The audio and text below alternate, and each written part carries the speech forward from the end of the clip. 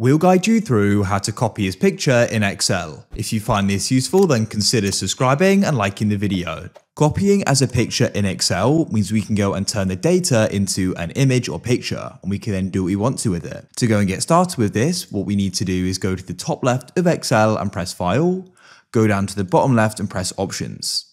Come to the left and find the option Quick Access Toolbar. Where it says choose commands from, click there and click commands not in the ribbon. Now what you need to do is go and scroll down and go and find the option copy as picture, select it and press add and press OK. Now what you need to do is go and select the data you want to do this with by clicking, holding and dragging. Go right to the top left of Excel and find the option copy as picture and click on it. You can then select as shown on screen and we can go and select picture and press OK. Now it's copied to your clipboard.